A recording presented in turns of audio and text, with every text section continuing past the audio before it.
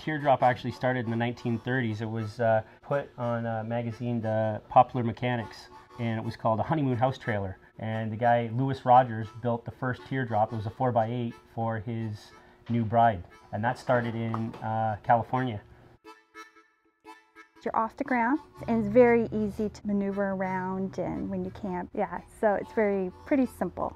And the nice part about the Teardrop is you hop in it, you drive, you sleep, you eat, you go. There's no setup, there's no anything. It's enjoying the outdoors versus the actual setup and the hard part of camping. I wanted to move to Aurelia and buy a hot dog cart and become a beach bum. So I went on Kijiji and I was looking for hot dog carts, and then Teardrop trailer popped up and I saw my first Teardrop trailer, and that was pretty much it. I fell in love, but the problem was they wanted so much for these things and I couldn't afford it at the time. So I looked online and started my own, and I guess the rest is history. We built one, sold it, built one, sold it. Next thing we knew, we were getting orders faster than we could build. And I'm like, I don't have enough space. I ordered all the trailers for the customers. Our living room was literally full of everybody's walls and parts. And then I said, you know what, we got to find ourselves a shop.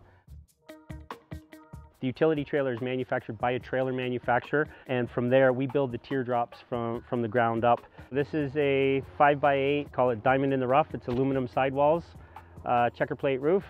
Inside, comfortable. We have 4.5-inch memory foam, and then as you can see on the in the rear there, we have the screen. It's on a piano hinge. It opens and closes, so like I said, you can have breakfast in bed, and then we can also pull out the drawer there. We put on our laptop and we can watch movies. So you've got your curtains for your privacy.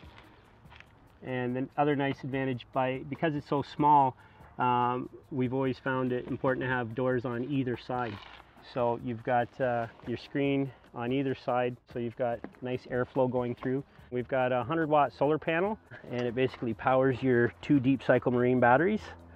And the 2 deep cycle marine batteries power our 3,000-watt inverter. We have 2 methods of charging the system. You can either do the 100-watt solar panel, or we can also do the 7-pin trickle charge as well. So if it's not a very sunny day, or if it's cloudy, you can turn on your car and your alternator will charge your battery at the same time. So that's basically completely off the grid.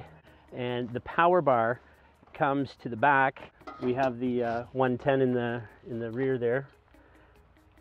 And then we also have the 12-volt plug in the rear galley. The advantage of that is you can plug in an external fan. So basically you can have cool air breezing through. We also have the sink. It's also run off the 12-volt system. We've got our power light. And like I said, everything here is off the grid. We've got 120-pound gas springs, which is 240 pounds of force on either side. And the advantage of that is, especially on a windy day, you don't have to worry about the rear galley flying down and hitting you in the head.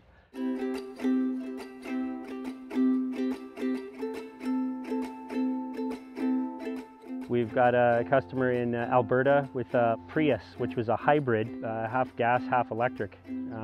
So basically it's designed and made for smaller vehicles. It's the original, it's the very first trailer that you would pull behind in your vehicle. It's amazing. We started in the backyard, one little trailer with a awesome idea. We just fell in love with the concept. And what's been really cool is the public seems to have embraced that same concept, and it's just really taken off. And who knows what the future's going to hold.